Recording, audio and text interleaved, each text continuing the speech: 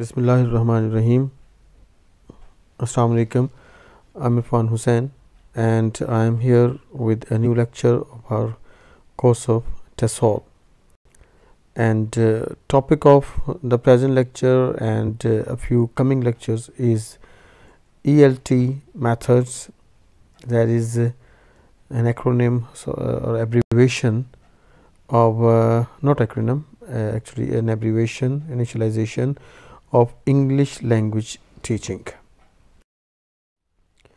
Before going to the methods, we need to understand that there are three terms that are used for teaching English or teaching any other language. One is approach, other is method, and third one is technique. It was first given by Edward Anthony, and he presented his model of foreign language teaching in 1963.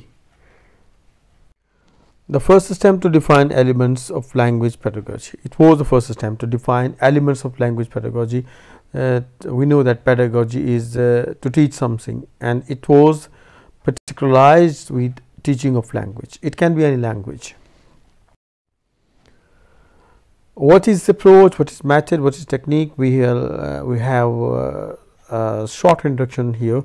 That approach is a set of assumptions dealing with the nature of language learning and teaching. What is your approach? What is your assumptions? Whether you can teach some language through that particular language, through your mother tongue, through using your culture, whatever it is, or you can use through communication.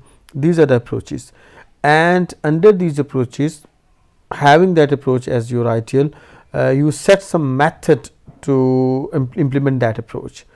So method is an overall plan for systematic presentation, language based on selected approach. If you adopt a communicative approach, you will adopt such kind of method that supports that communicative approach and that help you to teach language through communication. And technique is the bottom line, that is the actual procedure of the classroom, specific classroom activities consistent with a method and therefore in harmony with an approach as well. So technique is comes under method and method comes under approach. So it is from top to bottom, approach, then method and technique, and if you go from bottom to top, it is technique, method and approach. An approach is axiomatic. Axiomatic means that it is self-evident. You need not to explain it. An axiom is a principle widely accepted on the basis of its intrinsic merit of one regarded as self-evident, evidently true. So approach is not explained in some concrete manners, rather it is a set of assumptions. So it is self-evident, and you follow a particular kind of approach, a particular kind of ideology, particular kind of thought towards something, towards teaching language, and keeping that approach, you devise further methods. According to Anthony's model, approach is the level at which assumptions and beliefs about language and language learning are specified, that we have discussed already. On the other hand, method is the level at theory is put into practice and at which choices are made about the particular skills to be taught. If you are teaching reading, you have certain methods for teaching reading, and so is writing, listening and speaking.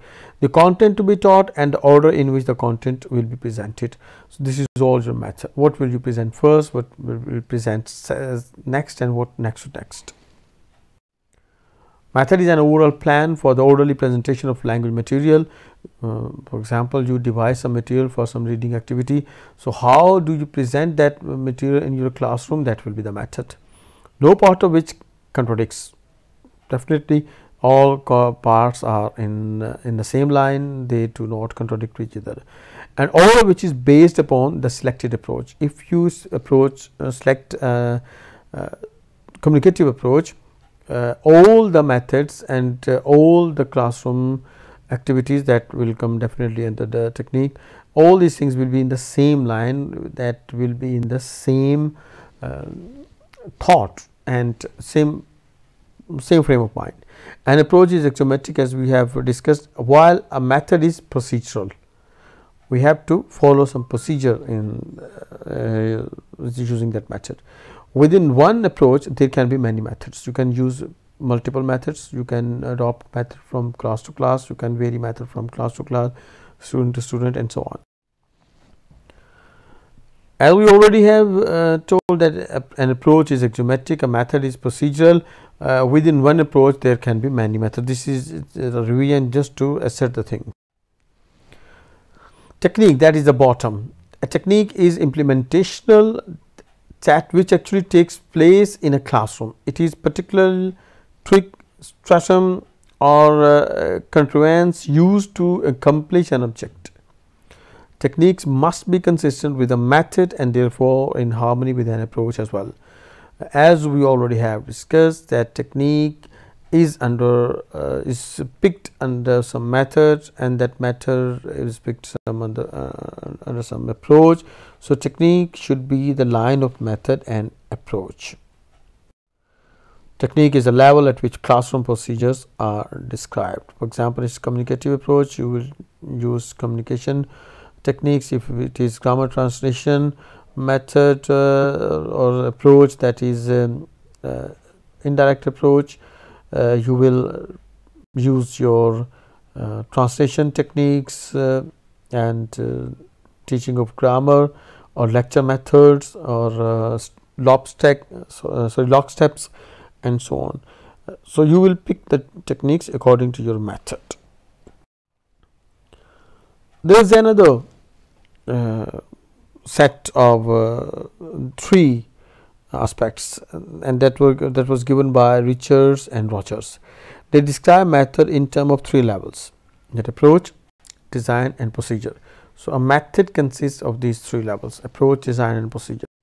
According to them, the approach refers to the underpinning theory of language and language learning. What is behind, what is underneath, and what is underneath mechanism that works in teaching or understanding some language. That is approach. Design covers the specification of linguistic content and the roles of the teacher, learners, and instructional material. What is design? You have an approach in your mind, then you design and you select linguistic content. What will you teach in the language? Whether you are teaching some story, whether you are teaching from drama, or it is some grammatical content, or this is some oral content or written content. Or the role of the teacher. What is the role of the teacher? Whether the teacher is delivering some lecture, teacher is facilitating only, teacher is communicating with the student, whether it is a teacher center class or a student center class. Now what is the role of the learners? Whether they are the passive listeners only, or they are participating in the classroom activities, whether their talk time is greater than teacher talk time, or whether their talk time is lesser than teacher talk time. And what is the instructional material? Whether you use whiteboard, blackboard, whether you're using some multimedia, or you are using some kind of projector or anything. Procedure means the techniques and activities that are used in the classroom. How do you use all these things?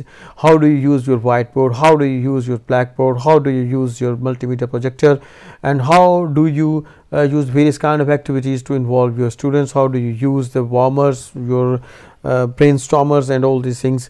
This is all the techniques. This is all what you do in the procedure. The organizational key is that technique carry out a method which is consistent within an approach. So this is the top to down and top to top serial of the steps of the teaching. I hope that it is understandable for you. We will study different methods. That will be our concern and course content for this program. And what are these methods? This is grammar translation method, audiolingual method, total physical response, and direct method. There are many other methods, but we will select a few ones so that you can understand, that can work for you, your examination, for your understanding. So thank you very much for today.